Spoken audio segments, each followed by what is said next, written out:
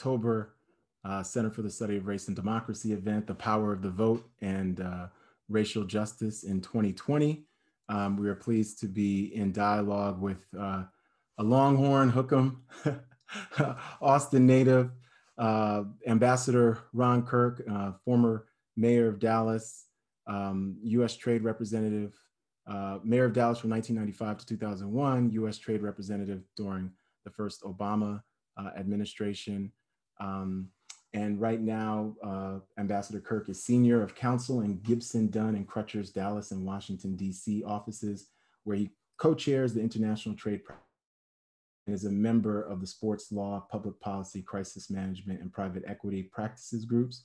UT School of Law, class of 1979, proudly, and really just one of our active citizens, sits on the boards of corporate and nonprofit boards, was raised in the age of segregation and then became really this active citizen, social justice, civil rights leader in our country and elected official.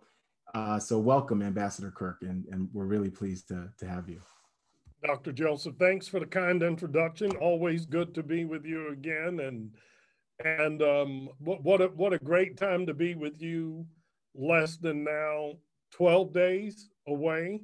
Yes. From what will be, I think, every time I say this, I almost go, we mean it this time, but perhaps the most important political presidential election of our lifetimes. But what an exciting time, and what an appropriate time to be talking about the power and the importance of the vote.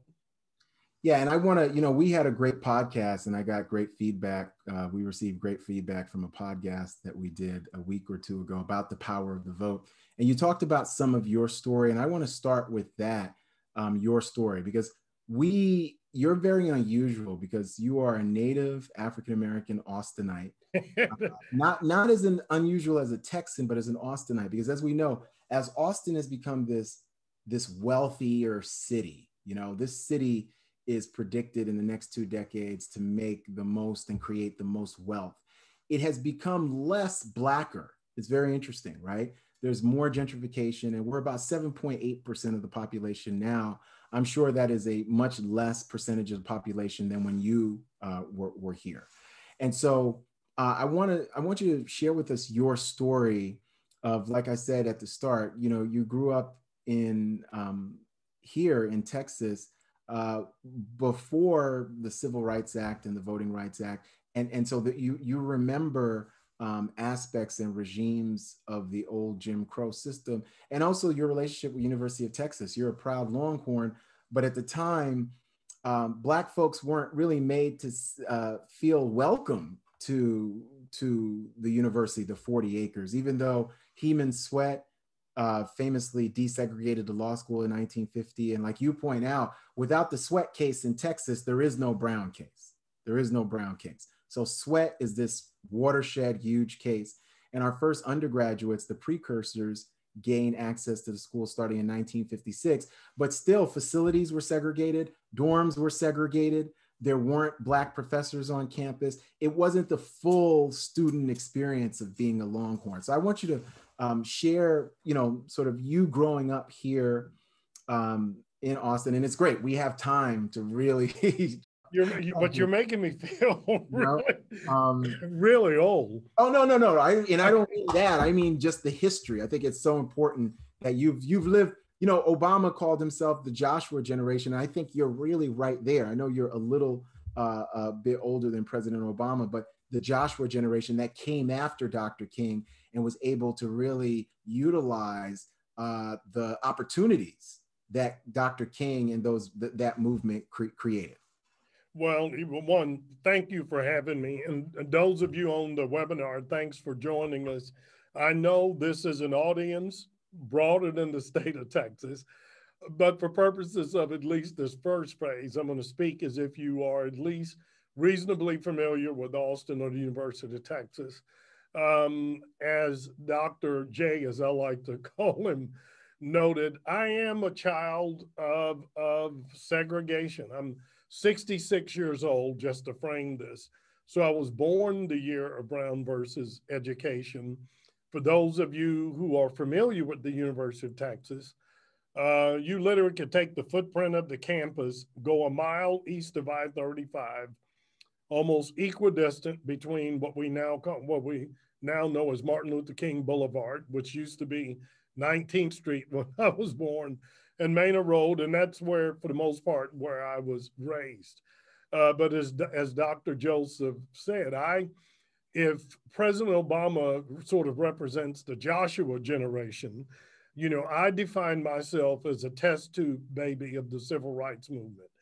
My parents were contemporaries of Dr. King, Volmer Overton, and others. They were that generation who struggled, fought, worked alongside people as different as President Lyndon Johnson and then, you know, hell-raising Ann Richards before she was a Tarrant County commissioner, to do away with the poll tax, to get the right to vote, to get civil rights, voting rights, housing discrimination, the right to education, so that their children, that me and my siblings, so many of our generations, wouldn't suffer all of the indignities that they did. And I was raised, born on a street called Olive Street, just a few blocks north of East 12th Street, the famous barbecue place you all stand in line now for every Saturday. I'm 35 in my neighborhood. You couldn't have paid white people to cross I-35. Every day as a kid, on the weekends, back then when we were kicked outside every Saturday to go play, we would ride our bikes all the way over to the Capitol lawn because it was just beautifully manicured, a great place for kids to go play. But our parents always cautioned us to be careful because we could never go inside to use the restroom. We had to drink from a colored water fountain out on the grounds of the Capitol. Every morning of my life as a kid, I walked out the door, I could look at that tower at the University of Texas, but we were sobered by the reality that my parents were not welcome there. They attended Houston-Tillotson College, which is where they met and married. So I have had an interesting love story with the University of Texas, with my citizenship. But what I tell people, the beauty of this story is in one generation, if you think about it, I was born into a state that denied my parents the right to vote, that they had to take a literacy test, they had to pay a poll tax. And in less than one generation, the same university that did not welcome people of color awarded me a law degree. Mm-hmm. I went on to become Secretary of State to now Governor Ann Richards. And in one generation, the same state denied my parents the right to vote. I'm now the Chief Elections Officer, enforcing the rights of all Texans. So one, it is both a story of denial, but a story of extraordinary promise when people of goodwill, people who believe in the genius of every child, no matter their age, their race, their ethnicity, their immigrant status, believe you give those children a chance to get a quality education, remove all of the artificial guardrails on what their ambition can be, and the sky is the limit. And one of the reasons I'm so passionate about this topic today is I think we need to reconnect with that reality that it all starts with exercising your right to vote, because it affects every avenue of our lives. Whatever your particular issue of conscience might be today, whether it's racial justice or criminal justice, healthcare, immigrant rights, women's reproductive rights, the rights of the LGBTQ community, all of those now are decided at the intersection of legislative activity and the power of the courts to uphold those actions as legal or illegal. And by not voting, if you care about those issues, you are yielding that decision-making authority to someone who may or may not have your interest at heart. But one of the reasons that I have always remained committed to civil discourse is I don't think someone who grew up like me, that watched my parents struggle, fight, suffer all manner of indignities, for me to have the right to be able to attend Austin College, the University of Texas, Howard, Hampton, to vote or not vote. To not vote to me would be an insult to everything that generations of Americans did to make real that promise in the Constitution that every citizen should have equal right to this citizenship. And nothing's more central to that, to me, than the right to vote. You know, Ambassador Kirk, talk to us about how did you get into politics post law school? What was your relationship with, one, Governor Ann Richards, who's a legend in the state of Texas and the last Democratic governor in the state of Texas, but how did you rise to become become the Secretary of State, and even before being the mayor of Dallas? But what got you so interested to use the law degree? Certainly you've worked at law firms, white shoe law firms, you're at one now in Dallas, but what got you into thinking that becoming an elected official? You know, you've been a state official, you've been a city leader, basically the CEO as mayor, and you've also been a U.S. trade representative, which is a federal level, you know, cabinet position. So tell us about that. How did that evolution happen? Well, you know, Peniel, this may sound completely unctuous, because the last thing I wanted to do as a young kid thinking about my education and what I wanted to do was to be in elective office. It's interesting you started, and I'm glad you did, highlighting the fact that Sweat versus Painter was the precursor to Brown versus Board of Education. Mm-hmm. The lawsuit brought in the 40s by Heman Sweat and Virgil Lott, who we can't forget, a native Austinite, challenging the fact that the University of Texas wouldn't allow Black Hispanic kids to study at law school. Ultimately, that led, you know, to the building of Texas Southern University in Prairie View.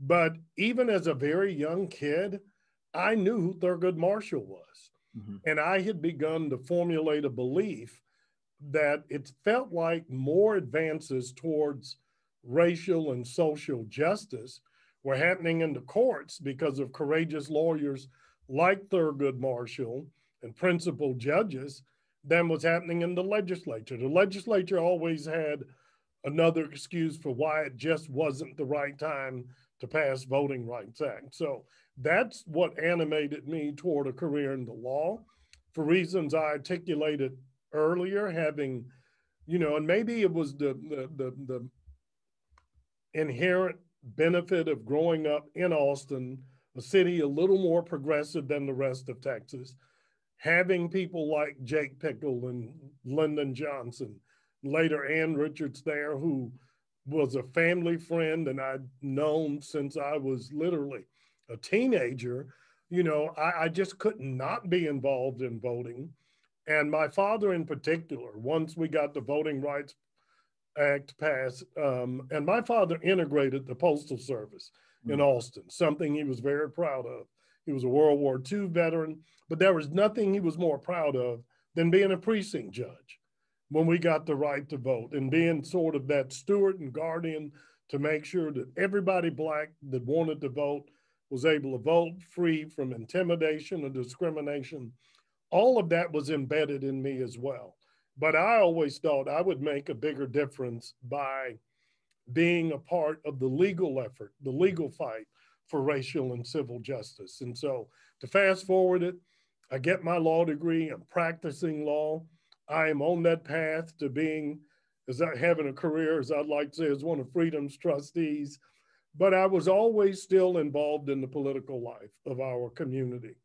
And when Ann Richards ran for governor in 1994, Neelan Youngblood, a great friend of mine in Dallas, Senator, now Commissioner Rodney Ellis, who was a state senator former councilman from Houston, but another friend, graduate of UT Law School.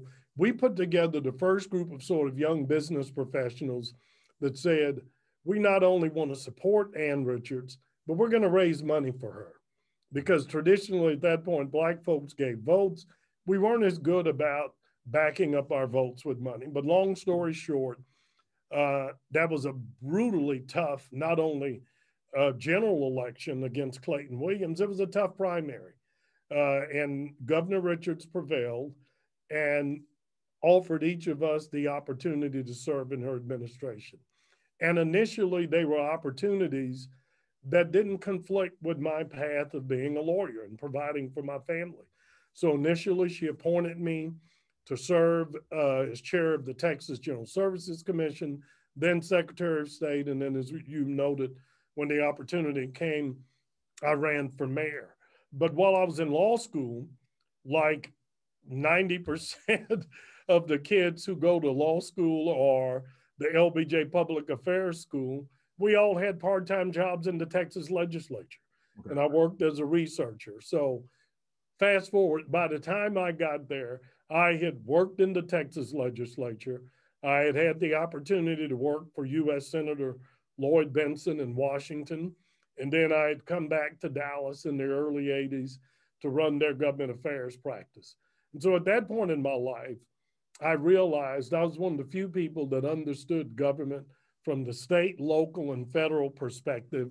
And as Governor Richards and I would often talk, even though I had higher ambitions to go be a successful partner in law firm, make a lot of money, the number of people of color, of women, of immigrants that are privileged at least to see inside the bubble and know how it works is small enough when the opportunity comes to lead. I don't know that we have a choice but to answer that calling, and I did.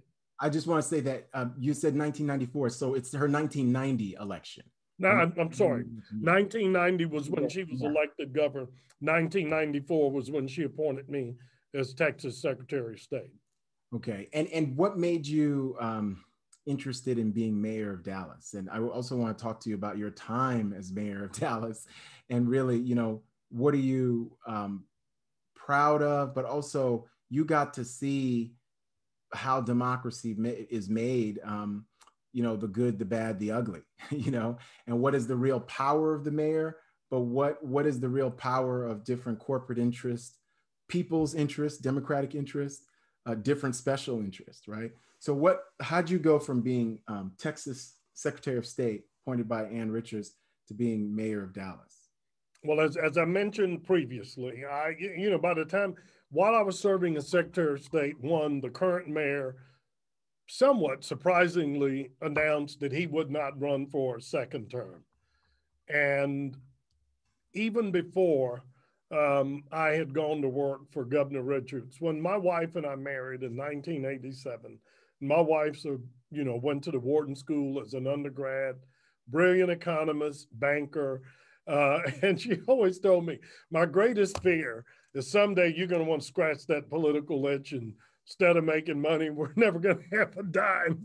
And I literally told her, Peniel, I said, I've worked in Washington office in Dallas, and I believe the most dynamic job you can have, excepting being president of the United States or Supreme Court justice or governor, is to be mayor of a big city, because you get to run things. And lo and behold, when the opportunity came open, Dallas was a city with extraordinary resources, but couldn't get out of its own way. We were mired in racial divisions.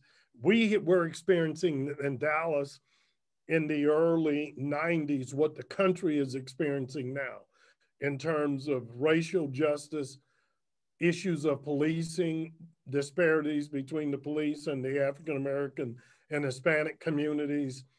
And I remember, and Governor Richards took me to lunch, called and invited me to lunch one day.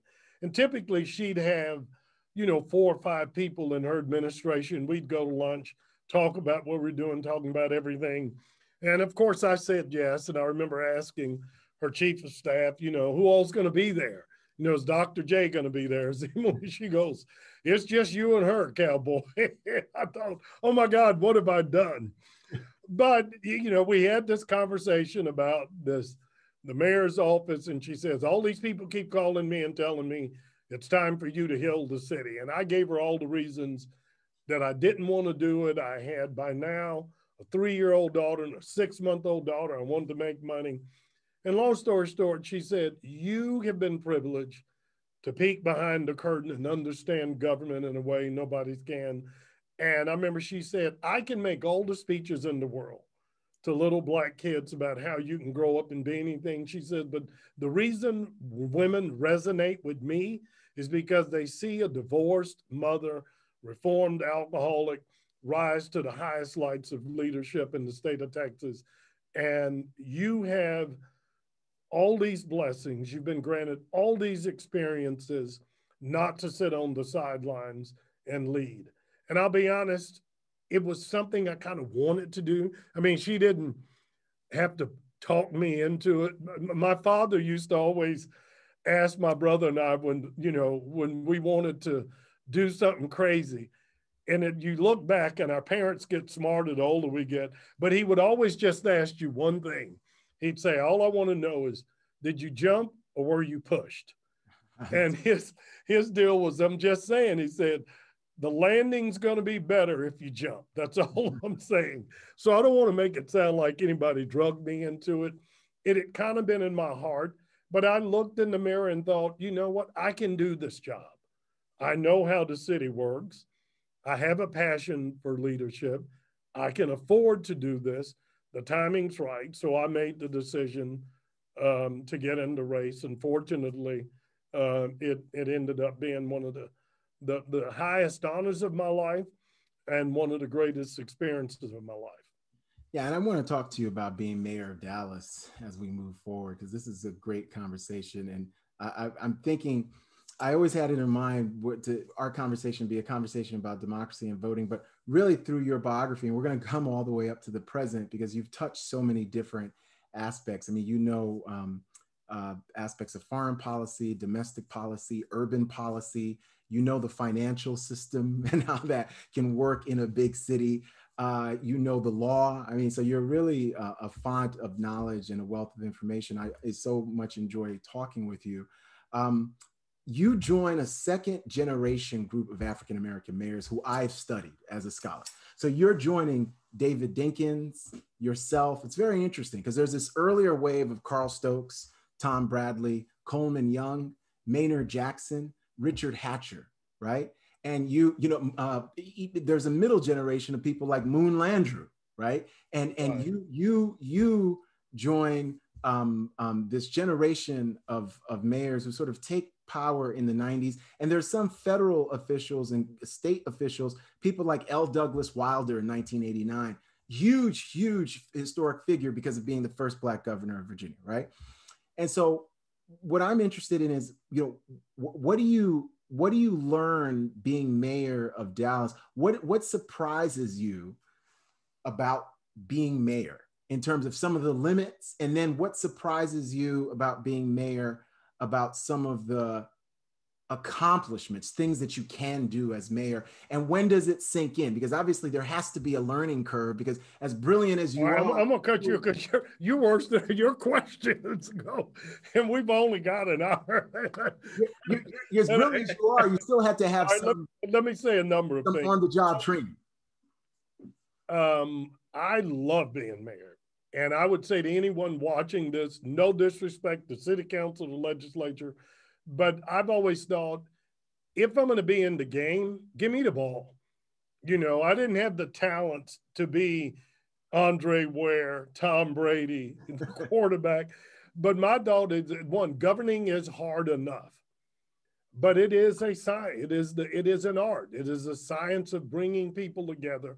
And you mentioned, for kids like me, for President Obama, every environment we've been in all our life has been sort of structured by, we're always either the first Black, the first woman. How do I fit in? How do I bridge these worlds? My life was an exercise in bridging two worlds, finding common ground to sort of move forward.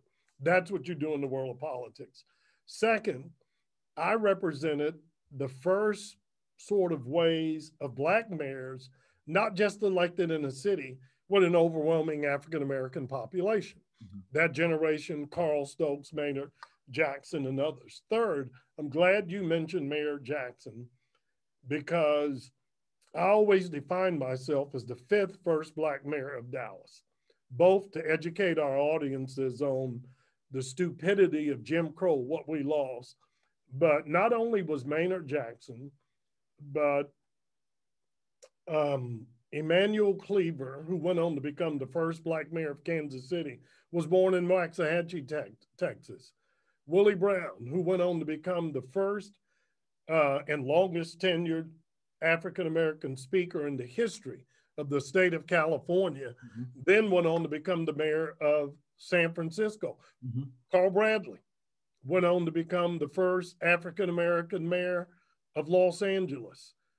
Maynard Jackson, all of them were born in Dallas or North Texas Mm. and left this state because of Jim Crow. Mm. So one, I carried with me the admonition of my parents when, as we mentioned, you know, my generation was privileged to be the first to get to do so much. And my father always reminded us, this is great, but no, you're not doing this because you're better than us. You're doing us because we've opened the door and given you the chance. Mm-hmm. And I'm not going to judge you by being the first. I'm going to judge you by whether you're the last. So one, I carried with me that humility of knowing while I had that privilege of making history, I had to make sure that I made a difference. Secondly, I was among a generation of African-American mayors who were elected to lead cities that weren't broke. Mm-hmm. Typically, by the time Blacks, women, Hispanics get elected mayor, all of the businesses have fled the city, the city's hollowed out, the city's budget's a mess. And then, of course, they turn to us and go, okay, Dr. J, you get to be president. Well, President Obama too, right? The greatest. Yeah, I didn't inherit a break. Dallas was a city of enormous wealth. Dallas just couldn't get out of our way. We couldn't decide how the politics worked out. And so I thought if I could just get us to focus on our common dreams and aspirations, get beyond whether you were Black, white, Democrat, or Republican, that if I could get us to change our culture and thinking about how we wanted to do business, we can turn that city around. I made a big bet, it paid off. I loved African proverbs. I ran in an open seat. When the mayor stepped down, you got him, and there were 7 of us, 9 candidates. 3 of us quickly emerged as sort of the 3 real candidates. One was a very fiery, dynamic, young Hispanic lawyer, leader, Domingo Garcia, who had the added benefit of being mayor pro tem of our city council. The other was this tall, distinguished white lawyer, president of the Dallas Bar, chairman of the board of Hughes and Lewis Law Firm. I mean, right out of Central Casting, Daryl Jordan. And I came up with this proverb for my campaign that said, 2 people in a burning hut don't have time to argue. And it resonated with people. And my point was, look, we spent 15 years blaming each other for what's wrong. Let's all agree we want better jobs, better policing, city to be safer, city cleaner. How about if we focus on that instead of the rest? People kind of bought into it. I ended up winning that race with 62% of the vote with no runoff. And I immediately met with every member of the council privately before they were sworn in and said, tell me what's important to you. And then I challenged them that we could no longer be our worst enemy. During that period of time in the 90s, most of America was beginning to move out of the Rust Belt toward the middle of the country. And there was this sort of healthy competition between Atlanta, Denver, Houston, Dallas for where they were going. Atlanta was killing us. Under the leadership of Maynard Jackson, they had created this brand of the city too busy to hate, the city that had put racism behind them, and we knew how that worked. Dallas was a city still mired by the memory of the Kennedy assassination and couldn't get out of its own way. And what I convinced our council is, look, all of these differences have to be resolved behind doors. But we cannot be our own worst enemy. And ironically, I took a lesson that I learned from Maynard Jackson. And he always said, look, you're in the city business, but you're in the sales business. You're in the retail business. You are selling every family in business who moves to Austin that you don't want to just be in Central Texas. You want to be in Austin, not Round Rock, not San Marcos. You want to invest your dollars and cents. This is the best place to raise your family, invest, build your brand, build your business. Anyway, we were able to get the council to slowly buy into it. Nothing works like success. We had a few successes in terms of passing the largest bond program ever, keeping our sports teams here, winning a couple of major corporate battles. And the more it began to work, the easier it was for the council to buy into that model. But the one thing I learned, when you're the leader, people look to you to lead. That doesn't mean they're going to agree with everything you say. In many cases, they're not, but you're worse off not having a vision and a plan and waiting for consensus than saying, here's where I think we ought to go, letting them shoot at it. You have to be flexible enough to understand that vision's got to be big enough to incorporate their dreams. But if you respect people, give them a chance, as I like to say, to put their paintbrush in that painting.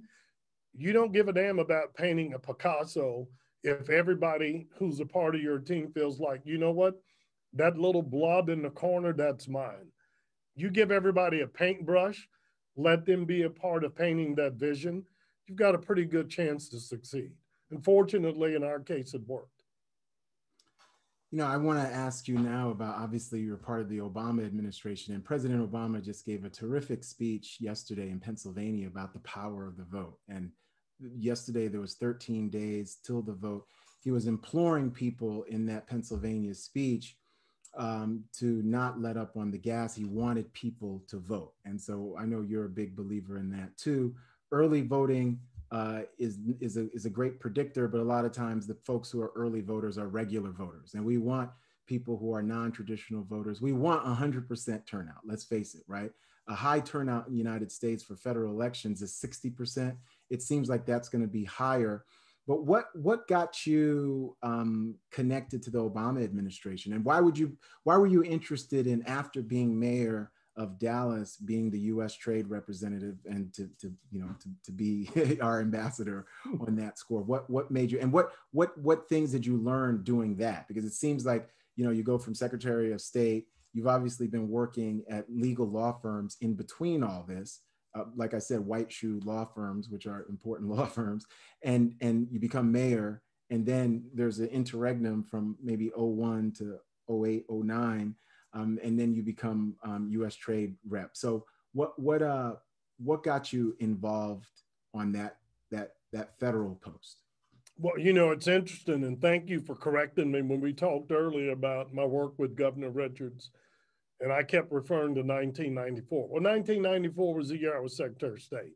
It was also the year that Congress passed something called NAFTA, which was then the largest multi-country free trade agreement in the world. And Texas, Governor Richards, Democrats, Republicans were all fiercely fighting to get NAFTA passed. A year later, almost, I'm elected mayor of Dallas 6 months after NAFTA goes into effect. I've got the challenge of turning around a city that feels like it's always taken, to some degree, a second stage in terms of business development to Houston, because Houston's got the port. Austin's sort of the intellectual capital of Texas because it's got the legislature and the University of Texas. And I was asked, okay, what's your economic development plan? And, you know, I'm just a guy who all of a sudden is mayor. And I said, I'm going to make Dallas the capital city of NAFTA. You know, even being a lawyer, you know, I'm a classic lawyer, you know, politician. But I said, even with my rough sense of geography, we've just been given the greatest gift you could imagine. Here's now the largest free trade zone in the world. Here's Canada. Here's Mexico. and in my mind, roughly equidistant between Toronto and Mexico City on one hand, and then going east to west from Los Angeles to New York is Dallas Fort Worth Airport. Hmm. And I did, and I thought we're less than 3.5 hours away from every major economic center in North America. If we can't make that work, shame on us. So I sort of fell into the power of international economic relations to do what I wanted to do, which was create wealth in Dallas by bringing businesses and companies into Texas that wanted to take advantage of NAFTA. So, and I would say this, anyone privileged to serve as mayor of any big city. If you look at what Sylvester Turner is doing, half of his time, he's out doing international missions promoting Houston. The same for the mayor of Los Angeles or New York, or Miami or Chicago or Atlanta. As great of a job as Maynard Jackson did in rebranding Atlanta, the most pivotal success he had was bringing the Olympics to Atlanta. Atlanta is a city half the size and geography of Dallas, Texas. But once they hosted the Olympics, I think something like 1,200 foreign companies relocated to Atlanta just in the 18 months after they had hosted the Olympics. So fast forward. I would add that his Maynard Jackson, the other, is building that airport. A combination of that airport. Yeah. You're right. Yeah. But to fast forward it, a big part of my work and the work of any big city mayor in particular is export promotion. Mm-hmm. Inward investment where companies not from Texas spend money, build plants in the United States is a big part of our economic success. And you would see this in any city in the country. Almost 25% of the jobs in the state of Texas are tied to international trade. So fast forward, I finished my tenure as mayor. As you know, I ran for the U.S. Senate in 2002, won the Democratic nomination, lost in the general election to John Cornyn. During that campaign at an event in Chicago, this tall, skinny kid who was serving in the state legislature followed me out, got on the elevator, he and I and two other guys, and shared with me his ambition to run for the U.S. Senate in Chicago and asked if I had any advice for him. And unfortunately, if he were with us today, he would cut me off and tell you the first thing I ever told him to do was change his name. Because, I mean, you think about it, 2002 is, 8 months after the horrific bombings of 9/11. Osama bin Laden is the most wanted man in the world. And now I'm on the elevator with a kid named Barack Hussein Obama. And I'm like, dude, you'll never get elected to anything. Well, we see how that turned out. But when he ran for senator, I remembered him. A number of people who had worked for my Senate campaign, including Robert Gibbs, who ended up his first communications director. I met him. I brought him to Texas. We supported him. We became great friends. And we bonded, Peniel, not as much about politics, but I was a little bit flattered that he knew when I ran for mayor that my daughters were only 6 and 3 years old, which was exactly the same age Sasha and Malia were when he later ended up running. He knew that my wife was this powerhouse, financial expert with a degree from Wharton. Of course, he had been married, to Michelle. So our initial bonding was much about how the hell did you convince Matrice to let you do this? Yeah. But I recognized immediately that he was incredibly bright with a heart for public service for all the right reasons. And I don't know that it ever entered my consciousness that he would be president, but I knew he was the type of person we needed in Washington. And then the rest, you can sort of draw a line from that. When he ran, I was an early supporter. Mm-hmm. I had scratched every itch I had no desire to go back in government. But when a president someone who has been elected president calls and asks you to serve, I think you have to be flattered. They believe you have something additive to bring, and the only answer is yes. Now, even when it came to your confirmation, there's a point where we think about process, right? Especially during the Obama administration and now, there are times where the opposing side held up confirmations in the Obama administration. And I think the reason why I want to mention that is I want to segue into talking about voting rights, but also Washington state legislatures. It seems the process has broken and been broken down, just normative processes. And we're thinking even before this current Supreme Court nomination process, we saw with Merrick Garland, the process broke down. Merrick Garland wasn't afforded a hearing and the respect of process, whether he was voted up or down, that Judge Amy Coney Barrett is being afforded right now, right?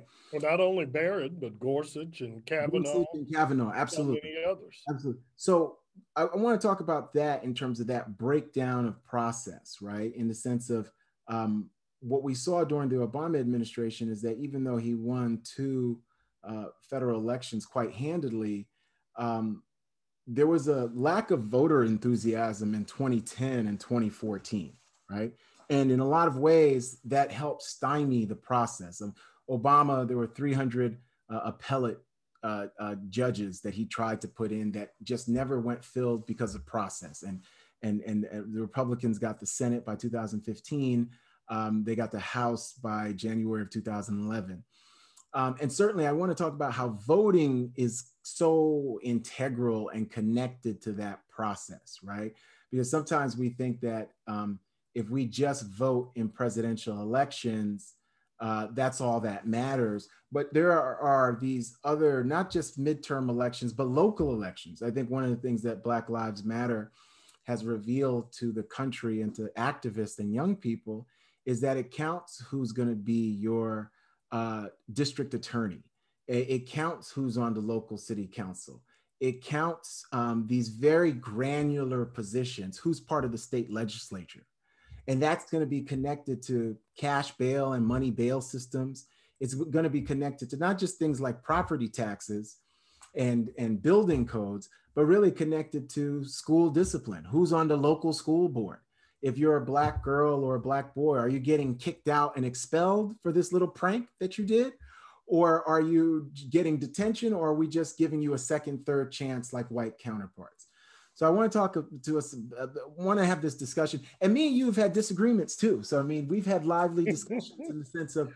But this one, I agree with you. And look, let me make this, because you asked about mayor and you asked a number of things. One, I'm going to try. I think you first asked about the process and why, and it is broken. And the problem, each side, we point to the Merrick Garland nomination. Republicans go, oh, it goes back to Robert Bork, who was nominated, I want to say, in '84.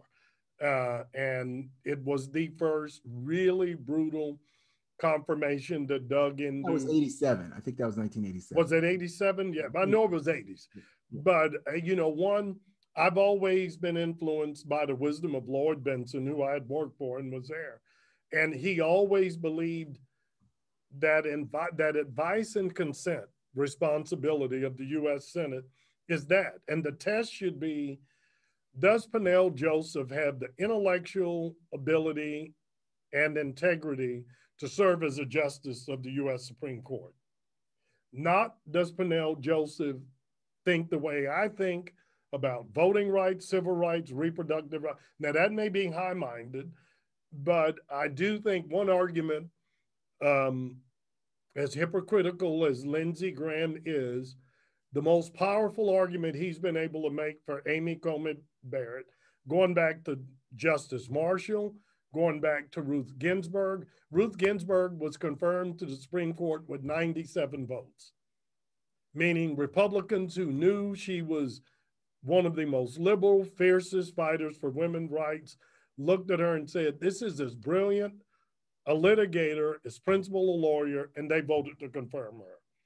somehow we have to get back to that. Now, the reality, we have gotten to a world now is that we know, and Republicans have frankly been much better tactically on this than Democrats, that elections have consequences.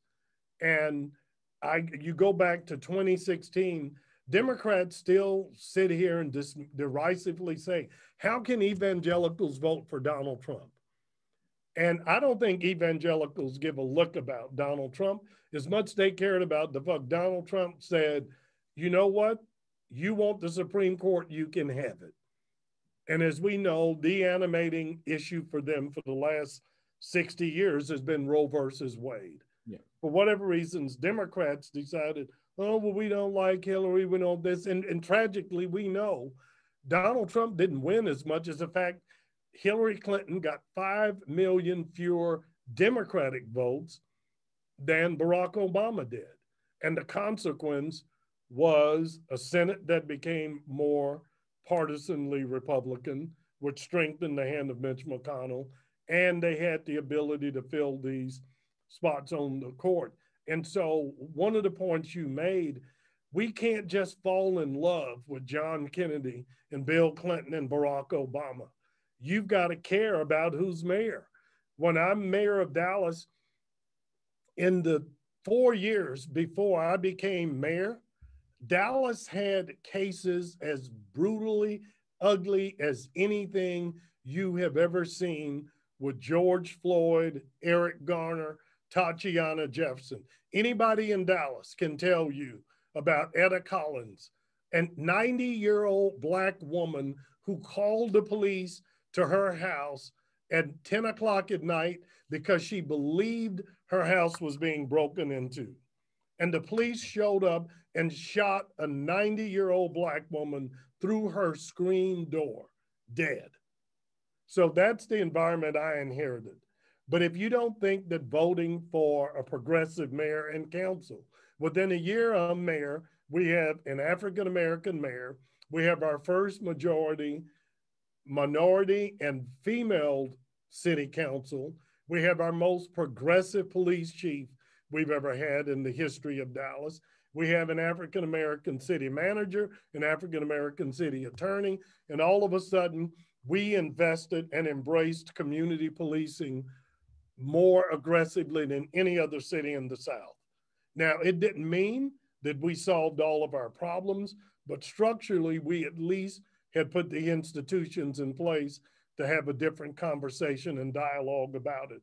And for this issue of criminal justice reform, you correctly note it's going to happen at City Hall and at that district attorney's office.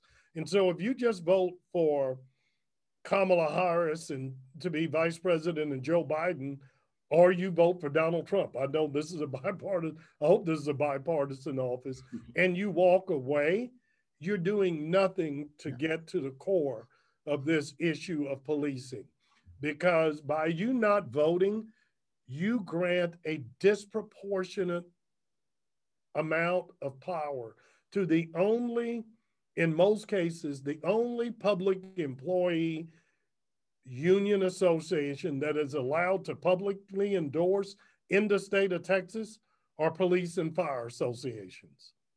No other group of political employees are allowed to do it.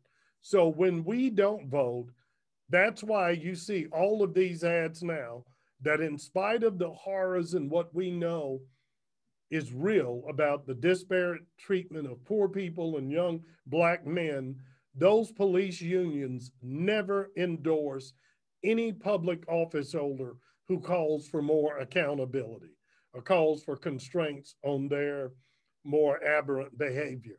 And that's why it's important that you have to vote all the way down the line, and critically, maybe even more important, for local elected officials who will not only make sure that we adequately fund the police, and I want to make it plain, nobody is talking about defunding the police.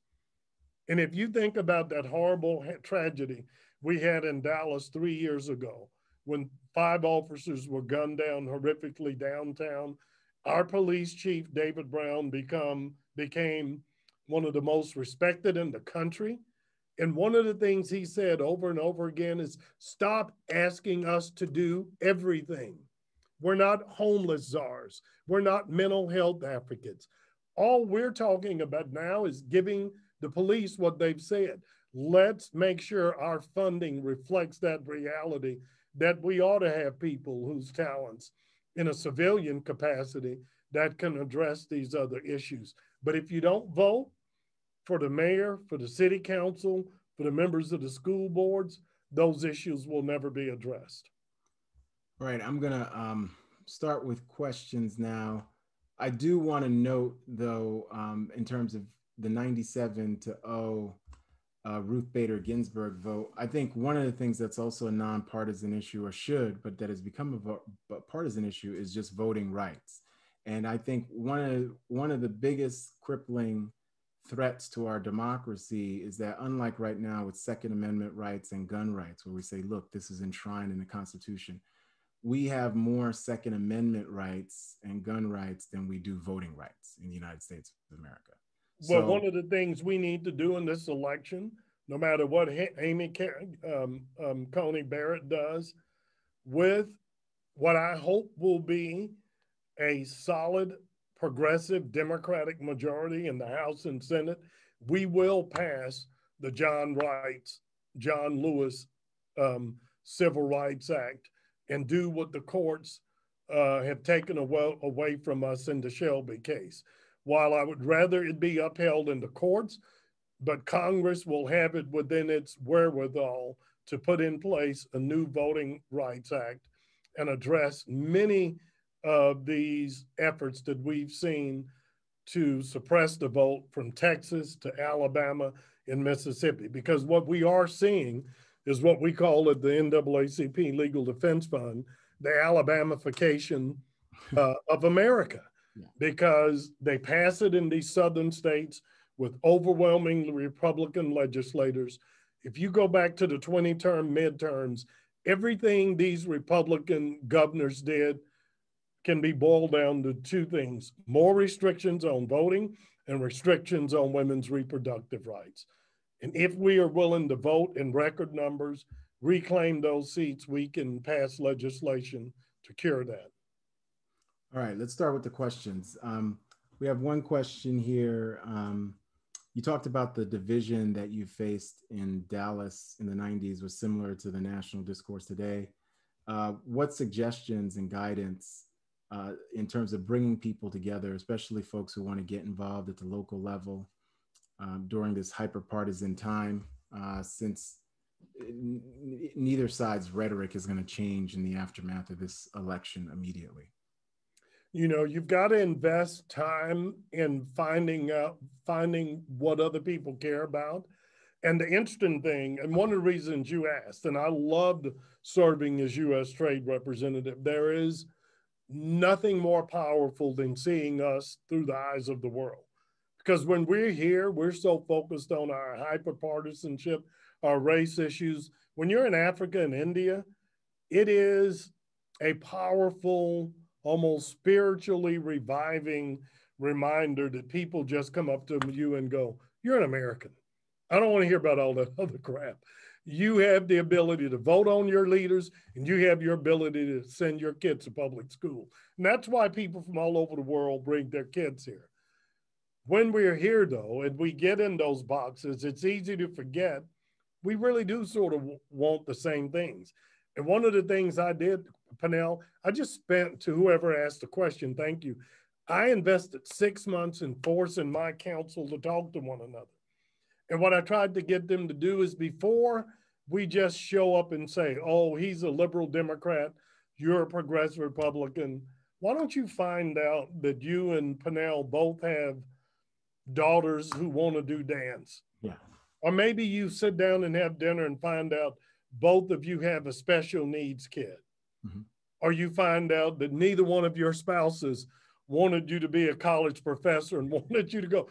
Find something that gives you common ground, that when you walk in that chamber, you don't see conservative, Republican, immigrant bashing this. You see your friend Peniel with a common deal and realize, at the end of the day, We're both trying to get here. And I'm not saying that solves it all, but we have to see each other as people first with common dreams, common fears, common aspirations.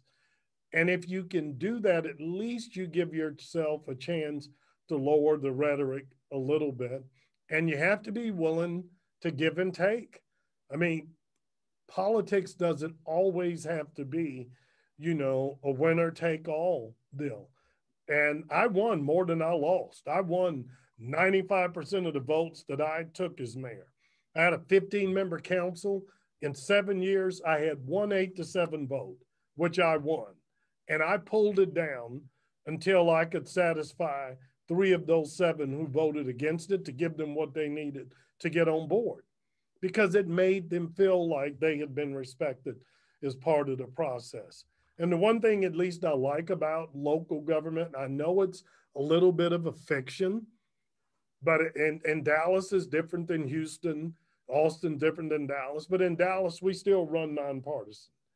Everyone knows I was Secretary of State, Dan Richards, all of the other candidates went out and said I'm a Republican, but at least by me running as someone that wanted to bring the city together, I was endorsed by Roger Staubach and Nancy Brinker. I made sure every time I did any event, I had people of color, I had Democrats, I had Republicans. I had to visually, graphically demonstrate that I had the ability to reach across the aisle, reach across ethnicities, reach across income lines, try to help people find common ground. And I think the best leaders do that. That's one of the reasons you were talking about. And I just think it's so refreshing when people hear President Obama speak, the contrast between him and I'd say Joe Biden and the current occupant of the White House is one that reminds people what we see good about government, what we see good about our leaders. Well, I want to, you talk about President Obama and Joe Biden, and even the current president. I have a great question about youth and young people, which is so important, because I do think that right now in 2020,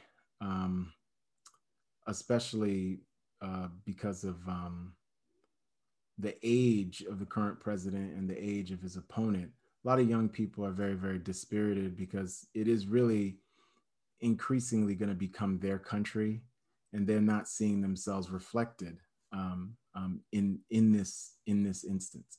But this question says, many citizens, especially younger folks from marginalized communities, feel that their votes are often taken for granted, and that especially the Democratic Party takes their vote for granted. What ways can we create a system where these individuals do not feel ostracized from the electoral process? Does this take place at the national level? Is it in the form of a parliamentary system, or at the local level, putting more emphasis on local races and the impact that it has on their lives? What does the strategy look like beyond election years and electoral politics? Well, the easy answer, which you may not like, you got to vote. Nobody takes you for granted. You don't vote. Look, we live in a world in which we will sadly celebrate that maybe 65% of Americans vote in this presidential election. When you look in the rest of the world, the voter participation is either universal or 90, 80%. That drop off is pretty dramatic. A non-presidential year, a gubernatorial election, excuse me, we may have only thinking about Rudy Giuliani and Borat. No. But the drop off from president to governor is like 20 points. The drop off from that, I was elected mayor of Dallas with, for Dallas, a high water mark of 28% of the people voting. Today, it's down to 13%. So one, I tell people, if you're one of the few people who vote, think of the return on your investment. So young people, I would neither the Democrat or the Republican parties ignore you. You don't vote. The good news is when you do, it resonates. So let me give you a better example. Barack Obama is president almost singularly because of what young people did. You use the power of social media to completely wire around the traditional Democratic infrastructure that all predicted that Hillary Clinton was going to cruise to the Democratic nomination. And you mobilized, you organized. There were no committees for Obama. You formulated your own groups and you turned out to vote. We have marriage equality in this country today, almost singularly because it's young people in conversations with your parents who are my age, continued to challenge us and go, why do you give a damn, you know, who Joseph or Sheila is in love with? And if you think about how quickly we changed the national conversation value proposition around marriage equality, that was because of young people.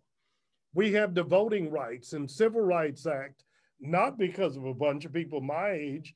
And I know you've heard it, but Dr. King wasn't 34 years old when he led the largest civil rights movement and was killed. John Lewis was part of a group called Students for a Nonviolent Coordinating Committee. Mm-hmm. They were in their 20s and 30s. Every big social wage of change in the world has been led by young people. Nelson Mandela was 27 years old when he went to prison. So all you have to do is look at history and look at the power of young people to mobilize, to organize, to vote, and you can make a huge difference. You will be one of the deciding factors in this election. But what you have to do is back that up and continue to exercise that authority and that power in gubernatorial elections and local elections and others. And rather than looking at Joe Biden and or if you will, Donald Trump and saying these guys are well into their 70s, what you should see is that the one thing we know, neither Joe Biden or Donald Trump is likely to be president 4 years from now. That is a huge opportunity for the next generation of Americans to step up and lead. We would, if you take away these last two elections and look at the presidency, since Dr. Joseph and I have been talking about it, our presidential leaders have been on generationally a downward trend since Ronald Reagan. We went from Reagan to Bush to Clinton to Bush to Obama. The exception was this last election. So I would argue you have an extraordinary amount of power. The question is, are you going to exercise it? And more critically, look at the age of mayors around the country. Mm-hmm. I mean, the mayor of Minneapolis, St. Paul, is not 40 years old. I was 40 years old when I was elected the mayor of Dallas. Look at our young leaders now. I mean, look at Marion Bowser in Washington, D.C., Keisha Bottoms in Atlanta. Young mayors are transforming this country and doing wonderful things. That can be you. And not only can you do it at City Hall, you can do it on the school board, you can do it as district attorneys, you can do it in the county commissioners' courts. Well, I think I want to just add before getting to the next question, what can we do? Because I remember Barack Obama, after he won re-election in 2012, in his victory speech, he said people had been waiting hours and hours online and we have to fix that. And people gave him a huge round of applause. But what I think we don't talk enough about, and this should be bipartisan, is guaranteeing the right to vote. But as you know, from being trade rep and being mayor, process matters. So when you think about process, I'm thinking about things where, one, at the federal level, and the state like Oregon does this already, we register our 18-year-olds to vote. Just like there's a selective service system, and I remember filling out my selective service card and I filled it out at 17. I wasn't even 18 yet. They sent it to you in anticipation of you being 18, filled it out, selective service. I thought I was being drafted. My mom had to explain, it's not, you're okay. I said, Mom, what's happening? She said, you're okay, Eddie. I said, Mom, am I going to go to the military? I'm trying to go to college, Mom. And she said, you're fine, Eddie, you're fine. Oh, you gotta read the fine print, you're fine. So what can we do for process where, one, we register all Americans to vote, we register young people to vote, We provide a voting holiday, whether that's Tuesday, whatever day we do it. We provide childcare and elder care. I'm a parent, so I know that you need to have care. You're a parent as well. But also that we connect this to civic activism and participation. We want to make the claim that we're the world's greatest democracy, but we have elected officials, including the Texas governor and others, tripping over themselves to prevent people from voting. I think it's really shocking and dispiriting for millions of young people to know that, look, because there's one level of saying, well, because of what our ancestors did, we should cherish the right to vote. I agree with you. I agree with that. But I can see a more, I won't even call it cynical, but it's a disappointed point of view saying, look, how come there are so many different forces trying to prevent me from voting? Because we did not vote. You answered your own question, because we did not vote. And again, I know we're trying to be reasonably nonpartisan, but vote for and put heed, pick up the phone and call Greg Abbott and say, shame on you. Pick up the phone and call our lieutenant governor, who is actively doing everything President Trump asked him to do. That was not a hollow statement when President Trump, in response to that question about the Proud Boys, says, somebody's got to make sure we ensure the integrity of the ballot. That is no accident that Greg Abbott and our lieutenant governor have done everything they can to, within the last 3 months, saying all of a sudden we're only going to have one drop-off box in all of Tarrant County and Harris County. Elect people who will respect your right to vote. You do it. It is the law in the state of Texas that when you get a driver's license, when you apply for state assistance, you're supposed to be given an application to vote. We're not doing it under the Republican leadership that's in place right now. But if we take back the House, in the state legislature, if we can make sure we have at least one Democratic elected official in the state of Texas in 2022, we can begin to make sure that we are a state that accommodates the rights of the people rather than suppresses them. I tell people, Texas is not as much a red state. We're a non-voting state. And we're a non-voting state because our statewide elected officials don't want you to vote. And you should understand they don't want you to vote because they're afraid of what happens when you do. And if you will just understand the reason they don't want you to vote is the reason that you need to vote and exercise that power, I promise you, we can turn this around, and we can turn it around within the next 24 months. Yeah, we've got some great questions. As former mayor of Dallas, are there any concerns you had for the city then that are still present now? If so, how would you suggest civically engaged residents go about informing themselves and attempting to resolve these concerns and issues? My biggest concern with Dallas is we are still a city that grossly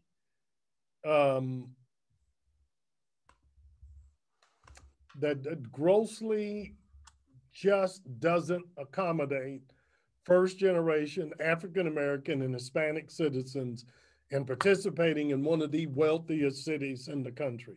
The wealth gap between the Anglo community and the African American and Hispanic community in Dallas is one of the largest in the country. My answer for that is too long, but unlike Houston and Austin, Dallas, Texas, when I was elected mayor in 1995, was the only city in North America, over 1 million people without a state-supported institution. And whatever you may think Austin's challenges would be, the existence of Houston Tillotson and the University of Texas and St. Edwards and Austin Community College, everybody in Austin, if they want to, has a place to get an affordable higher education or go to community college. Everybody who lives in Houston, whether they want to or not, can go to the University of Houston or Texas Southern or Rice or so many others. In Dallas, for the most part, we have not addressed the need for affordable, accessible education for first generation, for the most part, Black and Hispanic kids. And that has held us back because if you don't have the basic educational skills, you really can't take advantage of all these economic opportunities. We've addressed that by creating the University of North Texas, but the city needs to fundamentally understand we just cannot be a city in which the quality of life, access to jobs, access to financing is as disparate and glaring as it is north and south. We're slowly beginning to do that, but Dallas has to realize empowering, enabling, employing young African American and Hispanic and immigrant families doesn't detract from Anglo families. It just makes the pie bigger. It makes the economic slice that much more dynamic.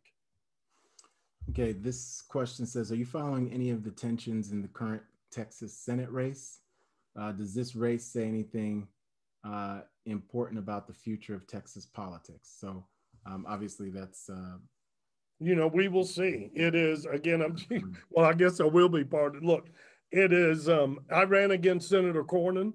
He's a gentleman, but I don't see how you can be a senator from the state of Texas with the largest number of citizens without health insurance, with a state that benefits from our relationship with Mexico and welcomes immigrants of all kinds more than any, and be silent and, in fact, work with this president to deny citizens health care and not stand up and educate this president about the need to have a safe border, but a border that welcomes people who wants to contribute to our economy. And I just think it is unacceptable for John Cornyn to say, oh, well, I disagreed with the president on these things. Now, I didn't say anything about it. I voted to go along, and whatever the challenges and issues might be between MJ Hager and Royce West, Democrats may differ about how fast, how far we ought to go about health care, but we are united in our belief that every child, every family ought to have access to health care. Democrats may disagree about how to reform our economy, but we're united in our belief that if we can afford to give corporations and 100 wealthiest people in America a tax break, can't we afford to give every American family a minimum wage? So don't get caught up in the differences between Joe Biden and Bernie Sanders or Royce West and MJ Hager. Vote for people that understand that the prosperity, the richness of this country has to flow to every American family, and that America is stronger when all our children are raised in a home in which they've got a roof over their head, food on the table, the ability to get access to health care and access to a quality education. We have two questions here, and they're really about third parties. And these are folks who don't want people to vote for a third party, but they say they have friends who want to vote for a third party, or they say friends who say they're not interested in choosing between the lesser of two evils. I'm going to stop you right there because I refuse to allow people to normalize Donald Trump in the context of our normal politics.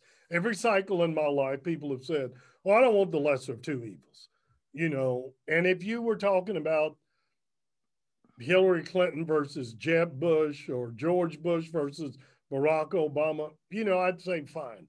But Donald Trump is so outside the norms of American political orthodoxy.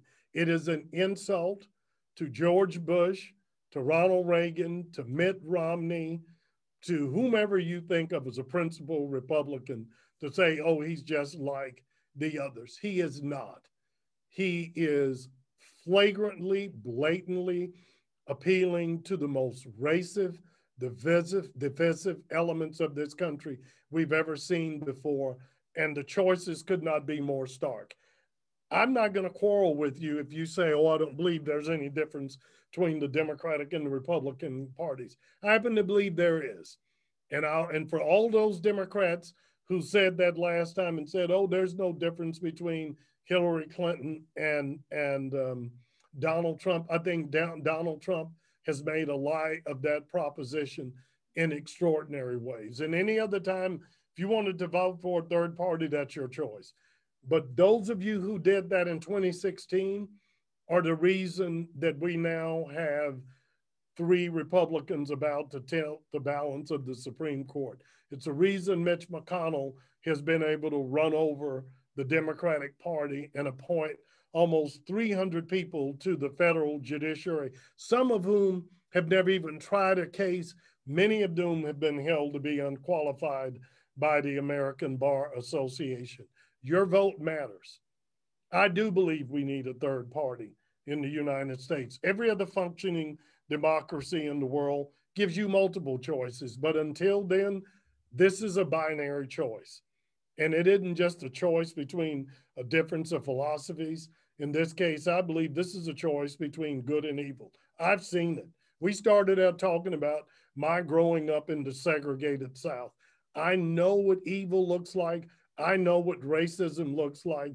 And Donald Trump is playing to that same dark element of America as much as George Wallace did and Lester Maddox or anyone else. And for me, this is not a case of a matter of gray. It is a matter of black and white. It's a matter of right and wrong. It's a matter of good and evil. And if nothing else, Joe Biden is one of the most decent people I've ever met in our life. And more than anything, we need a president who's going to get us to begin to talk to rather than past one another, and at least try to speak to our common beliefs and dreams rather than further dividing us.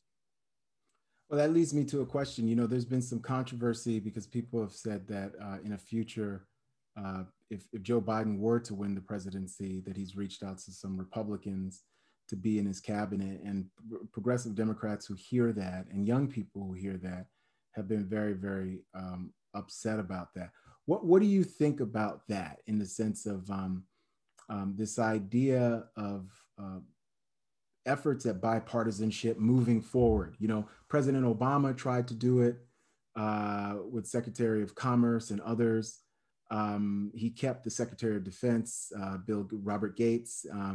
So what do you think about that now, especially where there are some Republicans who are absolutely never Trumpers, but also then really diverge from the Democratic, I would say, mainstream in things like reimagining public safety, in terms of anti-racism, in terms of healthcare, in terms of equity and desegregation, all these different issues. Where do you think a potential Biden-Harris ticket, if there was an administration, should go? And I'm going to ask the question in the reverse way of as well, what would we do if the president is actually reelected? Because I think that maybe some young people would lose hope, especially considering what you just said about him and who he's playing up to. But we would still have to soldier on. If anything, our ancestors have taught us how to soldier on. You vote. As much as I was bitterly disappointed with Donald Trump's election, I was not surprised. Whether we liked it or not, America didn't like Hillary Clinton, and they told us they didn't like Hillary Clinton, but we didn't listen. But I don't believe that's going to happen. And two, Joe Biden cannot talk about healing our country if he isn't willing to reach across the aisle and do that. And I know there's of you that say you can't, but listen, you asked me how I turned Dallas around, and I was willing to work with anybody who would work with me. Mm-hmm. Now, I know it wasn't as bitterly partisan, but you can't preach it if you aren't willing to practice it. Okay. And my short answer, it will be a good thing. I think Joe Biden should do that. There are Republicans willing to work with us. It isn't going to be all of them. He's not going to reach out to Mitch McConnell, but there are Republicans that are willing to stand up, and there are Republicans who have been willing to call BS on Donald Trump, and I think we have to work with them. Peniel, I know we said we were going to go to 3, but I have one urgent matter that I'm going to have to ask. Oh yeah, so let me thank you for the conversation. We've been having our conversation with Ambassador Ron Kirk, former mayor of Dallas. who's really one of the most important, African-American leaders of the last 30 I'm years listening, but on voting rights and 2020. So thank you, Ambassador Kirk. I forgot to introduce the Center for the Study of Race and Democracy when we started this. So I'll say that my name is Peniel Joseph. I'm the Barbara Jordan Chair in Political Values and Ethics at the LBJ School of Public Affairs and a professor of history. And this has been a webinar sponsored by the Center for the Study of Race and Democracy, where we do work in public history at the intersection of race, democracy, politics, and policy. And we've done a number of different programs and webinars. I want to thank Emily Dunkley, our program administrator, for helping to organize this. Thank all the CSRD fellows. We have student fellows, undergraduate and graduate fellows who do research at this intersection of race and democracy. And thank all of you for joining us. We have early voting in Texas until October 30th. We are very much interested in voting participation. We're interested in civic participation. We're interested in everyone exercising their right to vote, irrespective of who they are voting for, right? Voting is a deeply personal issue. Voting is anonymous, so people don't feel that kind of pressure. But I really hope for a democracy where we get 100% voting turnout, and we're able to have people who are non-able-bodied vote, people who are young, people who are elderly. It's disappointing when the state of Alabama can prevent people from trying to vote by curbside in a pandemic, and that the Supreme Court says yes to that. We do need a post-partisan Supreme Court. Our institutions are failing us because of process, but also because of the divisions that are sown into our republic when we think about racial slavery and white supremacy and the caste system that was created because of that. Ambassador Kirk, are you still here with us? So you can say. I am. I had to. Okay.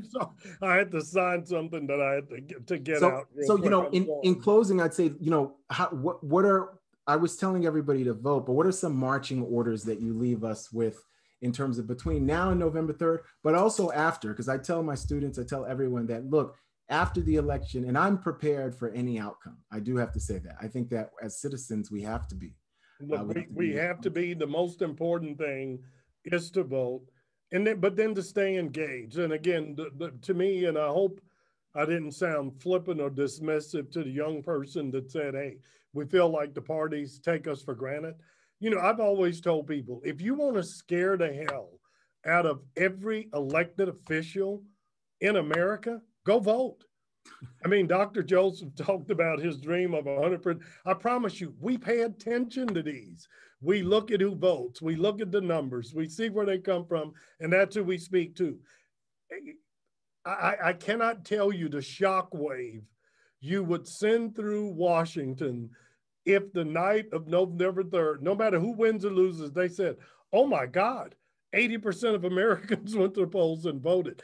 Every elected official in America will go, holy crap, they're paying attention.